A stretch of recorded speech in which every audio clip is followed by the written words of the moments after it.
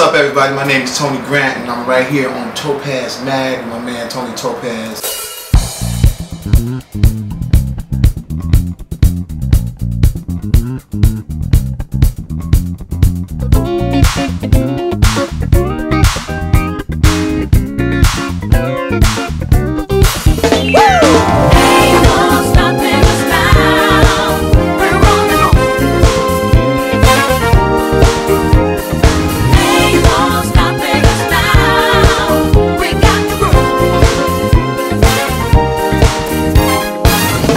So many things that have held us down.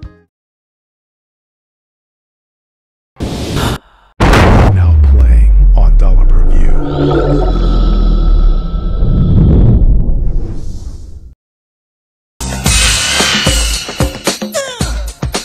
What are you gonna do? It's not about whom she knows.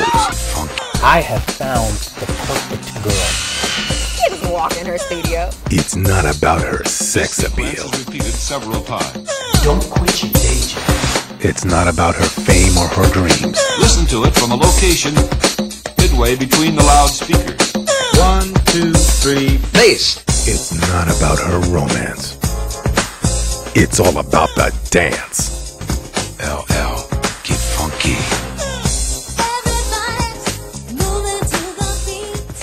DollarPerView.com brings you the new blood of Hollywood. When you want to see something you've never seen before. Now you have a choice. Oscar Michaud style, baby.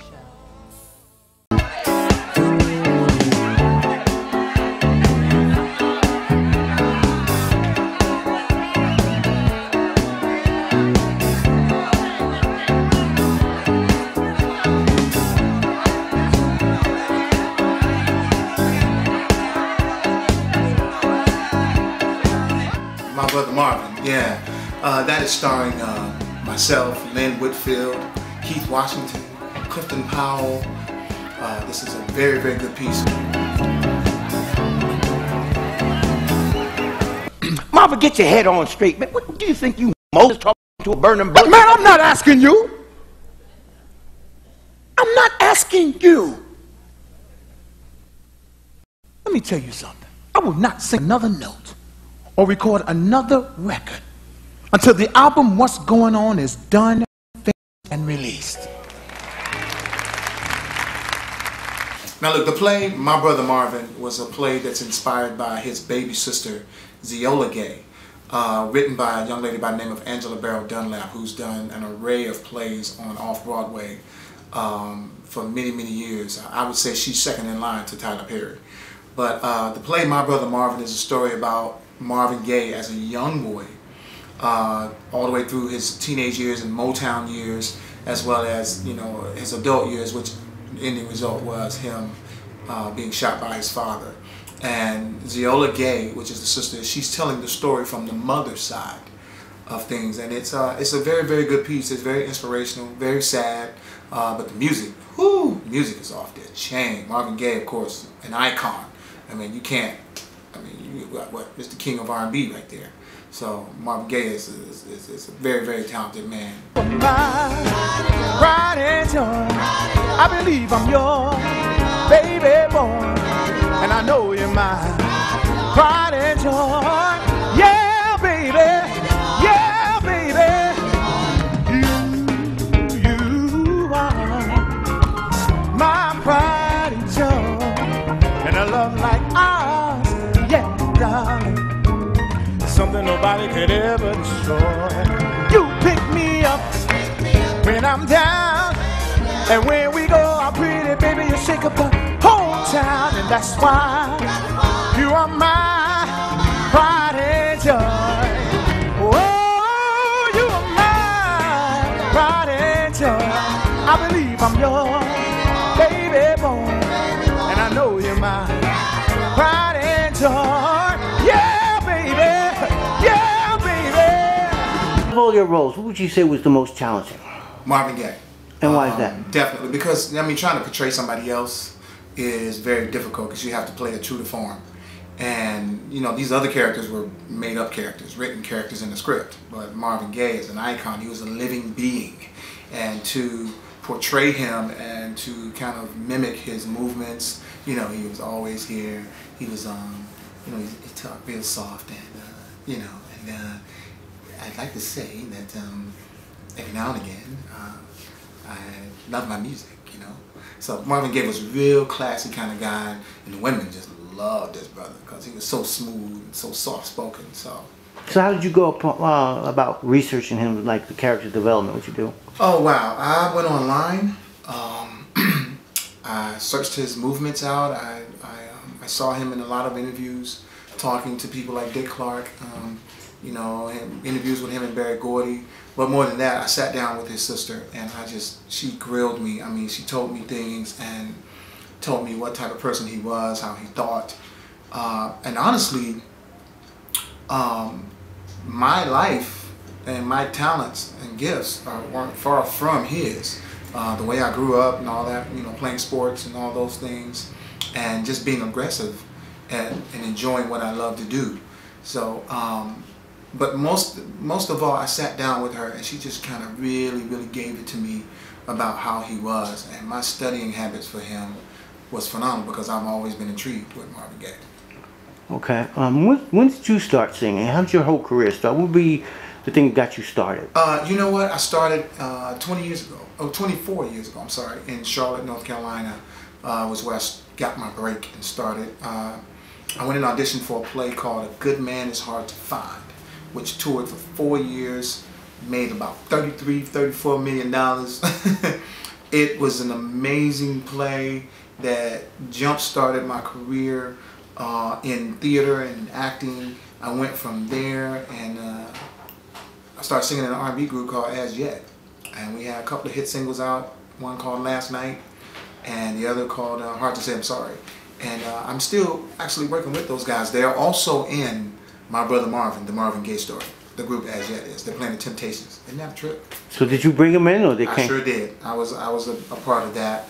The promoters called me up. And that's the blessing about being in theater for so long.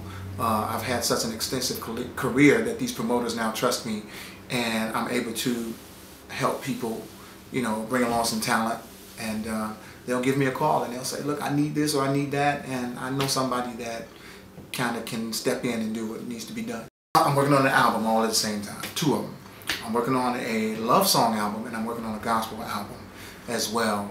And I'm working with my wife, Trisha Mann Grant, on her talk show called Man Talk.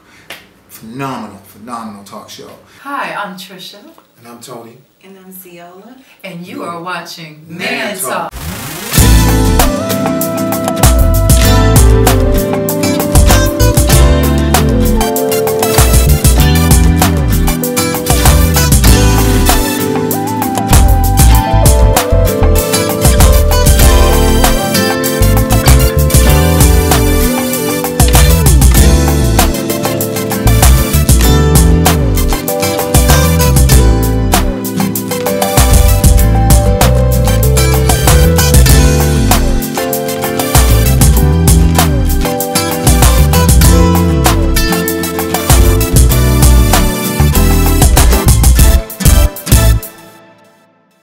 Now playing on Dollar Per View.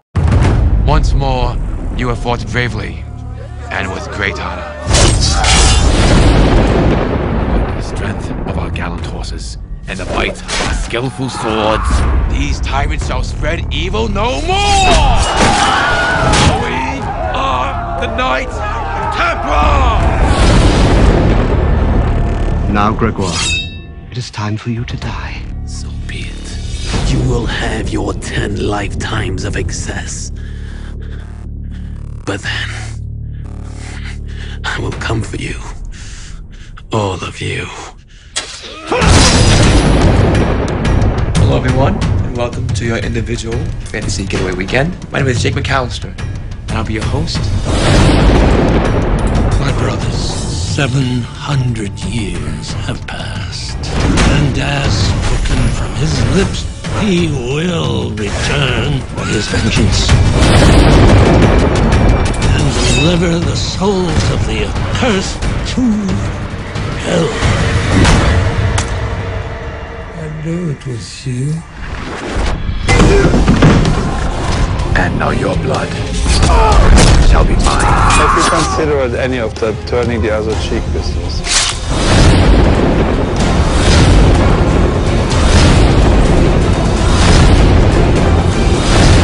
I shall cut you 10 times. Come and get it! It's been a long time.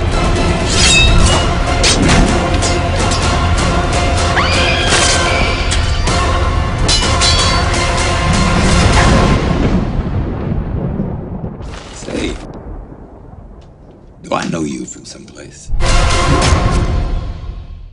Take your phony, untalented, fake ass home. Jamais dû te marier. Take it away. Oh, don't give me those self-righteous looks, Gabby. We're filthy rich right now. We be filthy rich right now. Armando, what are you talking about? DollarPreview.com brings you the new blood of Hollywood. When you want to see something you've never seen before. Now you have a choice. Oscar Michaud style, baby. But old Don's got to fix. I don't want you to worry about it. Oh, you got to fix. Oh, that's right. I got a fighter by the name of Bernardo Mercado. Got him ranked number 10. That number's padded too. Now, Champ should have no problem handling that boy. Now, the new plan is... I can't listen to this no more, Champ. This is the same guy that was on CBS last week talking to Jim Hill, telling him that your fighting career is finished. Now you trying to muscle your way in because I made it happen? You better watch where you're stepping, boy. I ain't your damn boy. Come on now, both of y'all. The man's an amateur, Champ. Look, you better drop him before he blow the whole damn deal. And you're a thief and a liar. You and your two-bit lawyer. What? I will kill you where you sit. You can kiss my ass. Look, man, everybody needs to just calm down. Champ, you can't let this snake come in here, ruin everything. Look, James, you done said everything you need to say. Champ, I don't want to hear no more. He's been trying to destroy this since the beginning. I said enough. Champ, you cannot sit here and just let That's this... enough. Now, we probably better be going anyway. Champ, we'll talk later. Yeah, Don.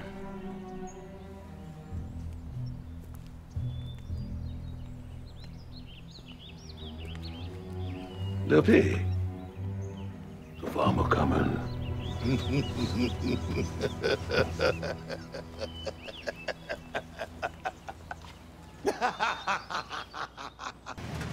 How long are we gonna be gone? As long as it takes. Who knows? Maybe they'll drop the case against me while we're gone. And if they don't? Then I'm gonna need a lawyer. A good one. Good lawyers cost money. I'm gonna make money, baby. That's why I'm doing all of this. You know, when we get to California, me and the champ are gonna sit down and get some business rolling. You and Ali? Yeah. What type of business? A celebrity golf tournament.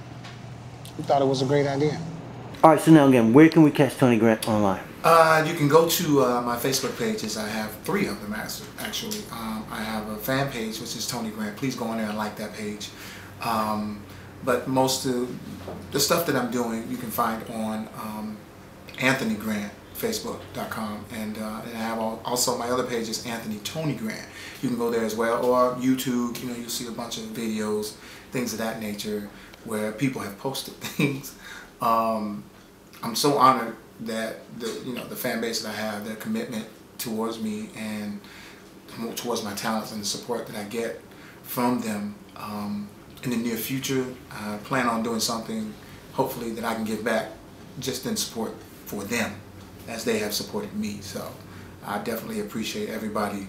Make sure you tune in and look for the play, My Brother Marvin, coming to your city. We're doing DC, we're doing Philly, we're doing Detroit, we're doing Hartford, Connecticut, we're doing LA, Long Beach, we're doing Oakland. We'll be going to Cleveland, Ohio. We're all over the place. So it's called My Brother Marvin, the life story of Marvin Gaye. Make sure you check it out. And make sure you tune in to Trisha Mann Grant, her new talk show called Man Talk. Go on YouTube. You can look it up. Just a sample of it. It's called Man Talk. And be ready for Access Granted by Tony Grant. Okay, so what would be your favorite Marvin Gaye song? Ooh, What's Going On? What's Going On is my favorite Marvin Gaye song. And I Want You is my favorite love song by Marvin Gaye. And what would be Tony Grant's favorite song, the one you're performing? My performance? My favorite song of all time is Sweet November by Babyface and the Deal. I don't know if y'all know that. That's a hot record right there. But that's my favorite song is Sweet November by Babyface and the Deal. Okay, one last question. What would you say be your most, all the tours, plays, and so forth, most memorable performance and why? I would have to say A Medea's Christmas. I was in such a zone at that time. I kind of had an outer body experience during my performance in that play, especially when I was singing the song. I just went somewhere else because the song just was amazing. Absolutely amazing. It was one of those songs that you can just bite into, and I was able to bite into it and put my heart and soul into it, and I just left it there. It was like being in a boxing ring, and you know you're the underdog, and you go in and you knock the guy out, and you just step over him and walk out. That's what I did with that.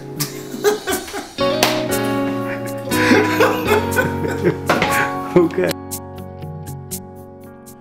I don't know about tomorrow, but I know about today. I just hope that tomorrow is better than yesterday. I pray about tomorrow like I prayed about today, and I pray